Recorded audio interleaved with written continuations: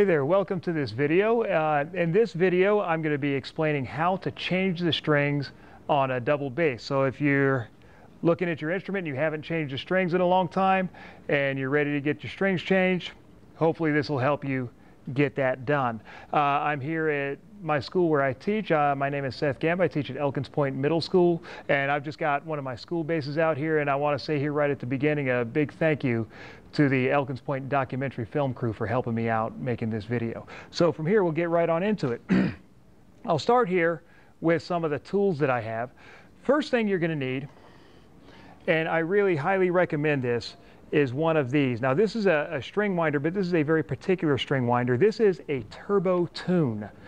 Turbo Tune, you probably can't read that, it's kind of black on black, but we got a Turbo Tune right here, and this is the only one that I'll use. Number one, it fits on most bass keys, and number two, and this is the real key to it, it comes apart like this so that you can mount it into a drill or into an electric screwdriver. So I have an electric screwdriver right here. This is a really inexpensive one I bought just to belong to the school. You can also have one like this, just any standard drill. I actually prefer to use this electric screwdriver. It's not nearly as powerful. This thing, it'll break your strings if you're not careful with it. This one just doesn't quite have enough juice to break the strings. Really important, I have a couple of number 2 pencils here sharpened. I try to keep a couple because if one breaks, that's going to be really important. I have a pair of needle nose pliers. A lot of times I don't even end up using these, but I like to have a pair just in case I need to reach down into the peg box and grab the end of a string. Of course, I have my strings I'm going to be putting on the bass. I have a tuner, and I have a towel. And the towel ends up being pretty important just for the protection of the instrument. And that's pretty much the tools that you need. So let's go ahead and get started. I'm going to start with this towel. I'm going to come down over here, and I'm just going to lay the towel here underneath the tailpiece. That way when the strings start coming out, you're just protecting the instrument from getting scratched by the metal ends of the strings down over here. Also, I want to point out the case of the instrument. Since I've got the instrument laying up on a table, I put the case under it just to keep it from rocking around.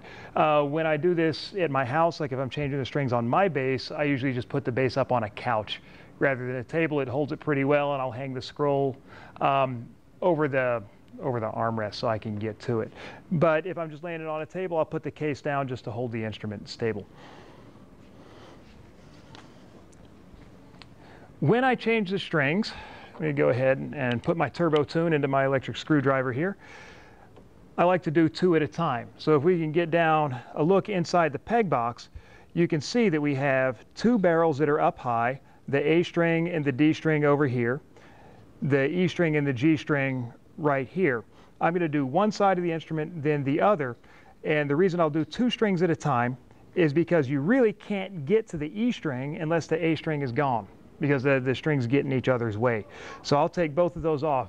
You never want to take off all 4 strings. If you take off all 4 strings, then your bridge comes off, your sound post can fall, all kinds of stuff. So I'll take off 2, do those 2, then I'll take off the other 2 and do those 2.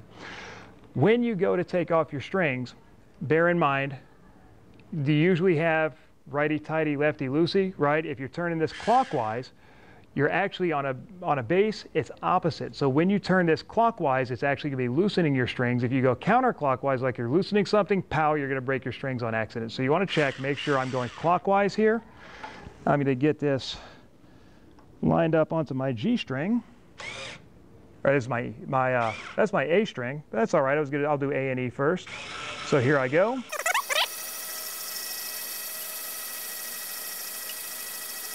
You may notice that I'm keeping a little bit of tension on the string here as it comes off, because if I let it go loose, then it just kind of gets messy down in there. So I want to, while I'm taking it off or putting it on, just holding a little bit of tension here makes a big difference.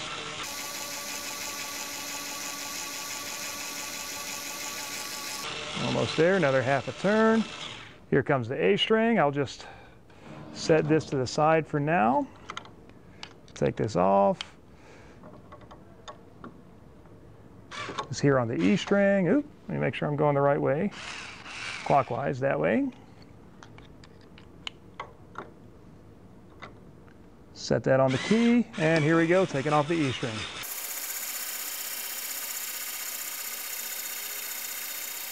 All right, now I've got the E string off, and I'll tell you what, having this turbo tune made it so I don't mind changing bass strings. Used to be I hated changing bass strings because I do it by hand, and by the end of it, my forearm would be all sore. It was awful, just twisting and twisting and twisting. So the turbo tune is huge. So now I'm going to come on down over here, and I'm going to have to take my strings out. I'm going to get the E string first here. And this is where that towel comes in handy because I don't want the ends of these strings banging around and scratching the bass.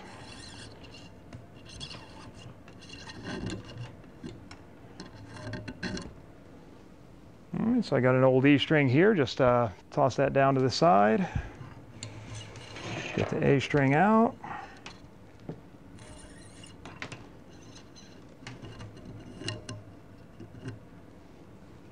There we go. At this point, I'm going to go ahead and clip on my tuner here. Any old tuner will do. You probably use one built into your phone or whatever, but I'm just going to go ahead and clip that on so as I get the new strings on, I'm ready to go. So coming back up here, I am going to do the E string first because what I don't want is to have that A string in the way while I'm trying to get the E string on, which is why I've taken both of them off. So I've got my E string here. I'm going to pull this on out.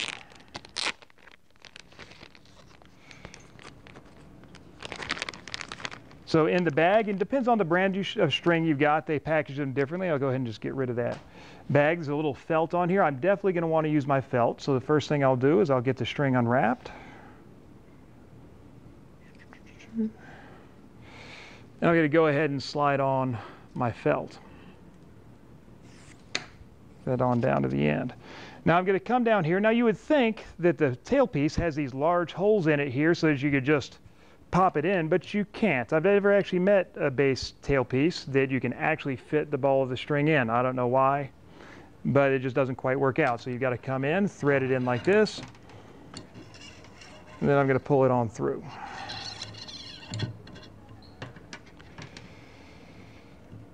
All right, thread that up in there. Now, before I get any further, I want to take my pencil, and this is a pretty important step, and I probably could have done that first. I'll go ahead and do this for the E and the A string. I'm going to take my pencil and I'm going to color in the grooves of the bridge, and what this does is it gives you a little bit of lubrication. It puts that graphite on there, so as the string slides through the grooves, it slides nice and smooth. It doesn't bind and tear up the winding on the string or the bridge. So I'm going to do that at the bridge.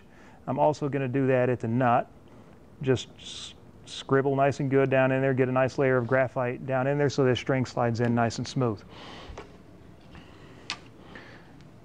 All right, so I'm going to bring the E string up here. I'm going to thread it into the barrel. Now the thing that I'm going to want to do at the end of it, if you can look at this, I'm going to try and get my string so that it's coming off of the barrel in a straight line. I don't want it to come over an angle here into the nut. I want it to come in a straight line down to the nut. So when I put it on, I'm going to wrap it first to this side, and once I've used up some of this extra string here, I'm going to cross it over and wind it back over here so that at the end it comes off the barrel right here and goes straight down off the nut.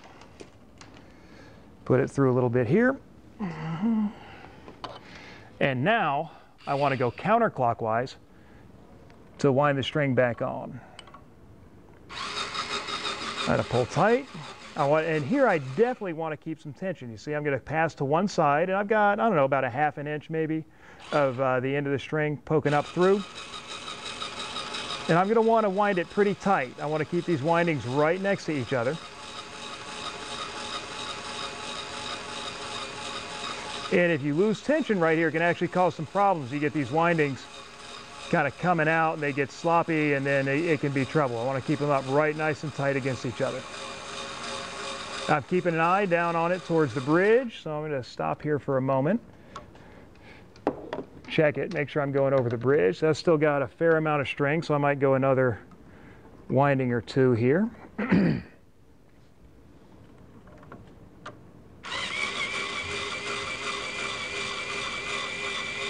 And I think here I'm getting pretty close, so I'm going to go ahead and cross over. It comes to the other side of the hole here.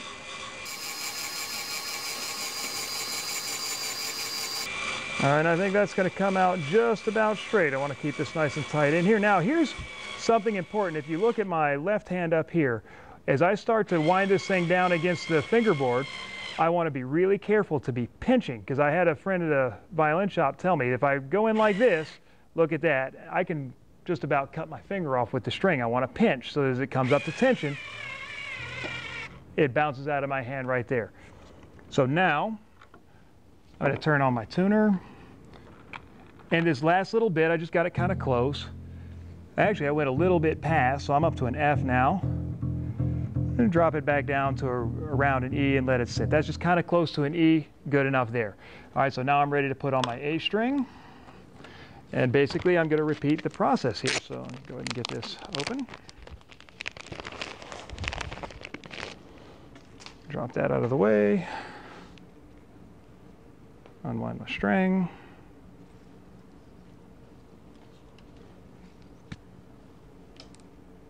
You know, I want to be careful I don't kink it or anything like here. I'm going to be gently unwinding it. Got my felt. I'm going to go ahead and thread that on.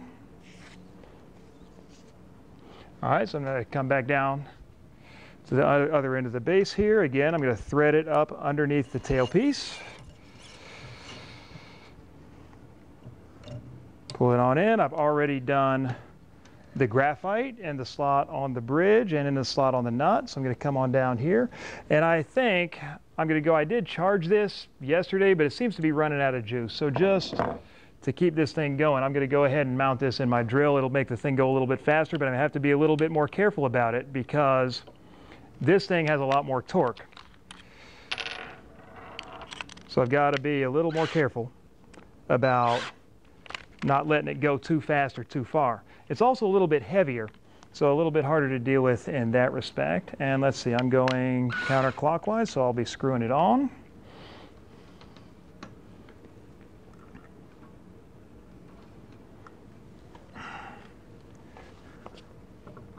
Go ahead and get that in the slot, and here we go. And I'm going to be winding a little bit towards me at first and then crossing back over.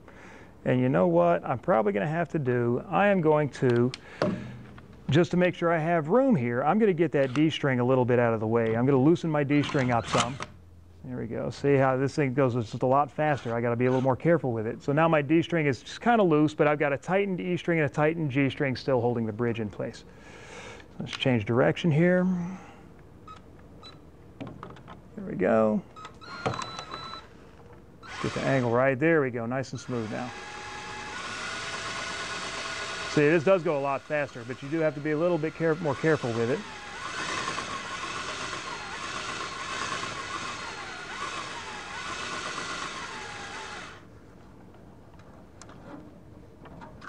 Caught on the, there we go. And see what happened in there? I had to loosen my tension a little bit. My windings came a little loose from each other, so I'm going to go ahead and just take my hand and push those windings back together. I want to keep it nice and tight, nice and neat. Everything in there nice and neat. There we go. I think that's pretty good. Get back to it. There we go. Now I'm going to go ahead and cross over because I'm keeping an eye on it down here. So I'm going to cross it back in because I want to go in a straight line. Get to the other side of there. Down to the nut. I'm going to pinch. Be really careful. There we go, because I don't want to go too far and break it. Now I did go a little bit too far, but not too much, so I'm going to bring it on back down. And that's roughly an A. I'm going to recheck my E string. That's about an E flat. I'm going to bring it on up. Let's go ahead and stretch. All right, so now A and E are done. I'm going to move on and get the G and D all the way off. So I'm going to change the direction on my drill. Clockwise is going to loosen the string. Oop. Let's try that again. There we go. Ooh, look at that. See, you got to be careful. How do I put it on? That's a little bit slower setting for my drill. Some drills you can do that.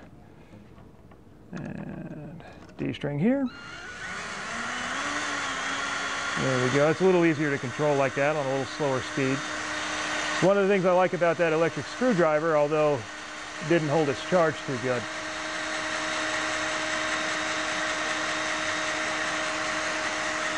All right, D string's out, and get that out of the way. Go ahead and get the G.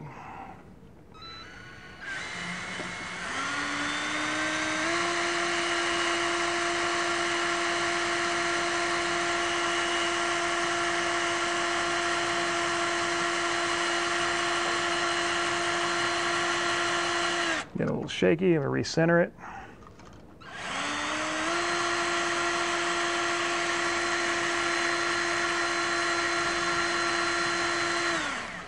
And we're shaking some, get that back on center.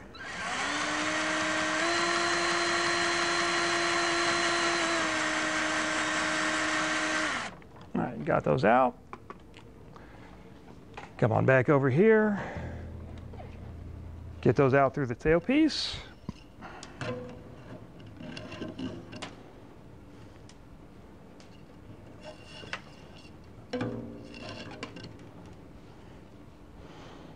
All right, I'm going to take my pencil over here. Again, I want to give a nice liberal scribble down into the grooves in the bridge and the nut. And then one thing I'm going to check here in just a second, because I've done 2 strings already, is one of the things that can happen is that as you're pulling the strings in across the bridge, it is not uncommon for the bridge to tip up towards the scroll. So I'm going to check to make sure that the feet are still flat on the top of the bass, which they are not. So while I've got just tension from 2 strings on here, I'm going to do a little adjusting and just knock it down a little bit. And what I'm checking to see is that the feet of the bridge are flat right on the top of the bass. I've still got a little bit of a gap down here, so there we go. A little bit more. And I think that's got it. That's pretty good. So now I'm going to go ahead and I'm going to do the E string first, because I don't want the G string first. I'm on the other side. I'll do the G string first because I don't want the D string in my way as I'm dealing with this shorter barrel. So here's my G.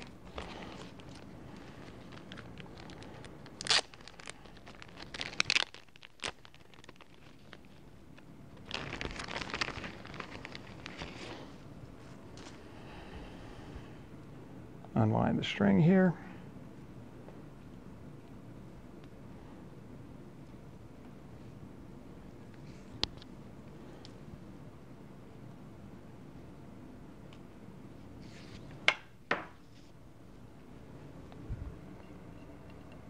Thread it up underneath,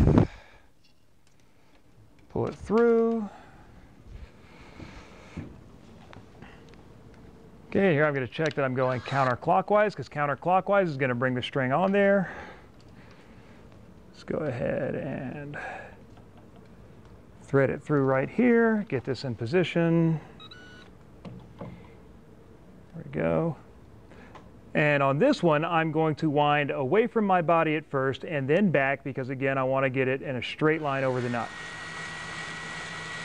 Go ahead and pull it tight, gives the string a little crimp as it goes around the barrel, enough to hold it in. So I keep some tension on the string to keep these windings nice and tight.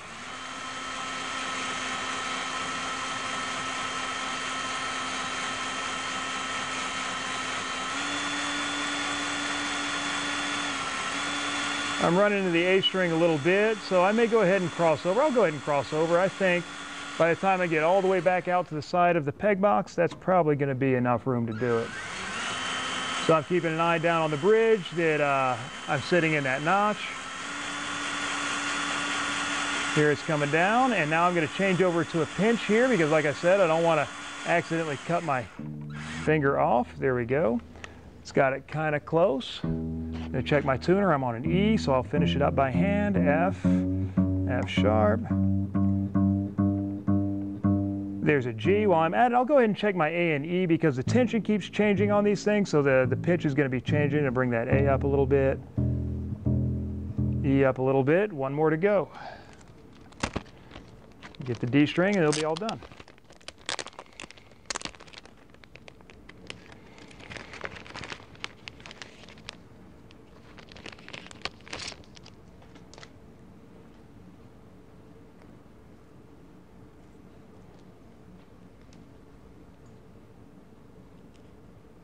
Threading on my felt and bring it on down to the tailpiece here. Under and up.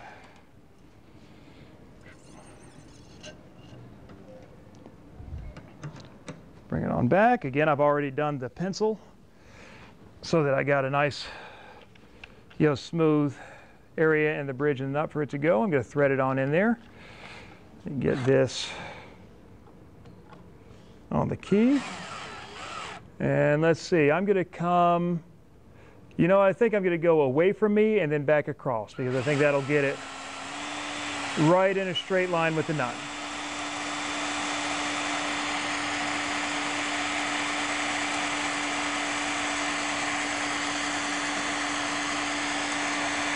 All right, I'm going to go ahead and cross because the D string doesn't have as much to take up because this barrel is so far away.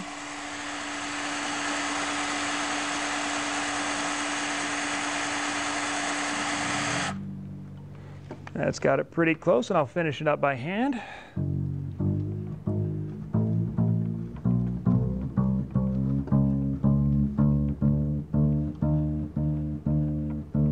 There's a D. Now as you put each string on, again, it changes the tension on the instrument, so I'm going to retune everything. The E is dropped to an E flat. A is dropped to an A flat. There's my D. There's a G, and depending on the strings you've got, sometimes these ones will probably be good by tomorrow. They'll be staying in tune. Sometimes it takes a few days for them to stretch out and really stay in tune. So you can expect to be tuning the instrument a lot. So I'm just going to kind of get it close. I'm not worried about having it too great because it's going to drop and have to be retuned several times anyway. But if you look down in here one more time, you can see all of my strings going in a straight line across the nut, which just makes everything, less tension over here. Everything stays a little more settled. I'll check the bridge one more time just to make sure that those feet are sitting flat, and they are. The tension from the A and the E held it in place while I did the G and the D. And I think that's pretty good. So I've got brand new strings on my bass. It should be ready to go tomorrow. And that's how you do it. So hopefully you found this helpful. If you have found this video helpful, please remember to like the video, leave me a comment, and subscribe to my channel. Thank you very much.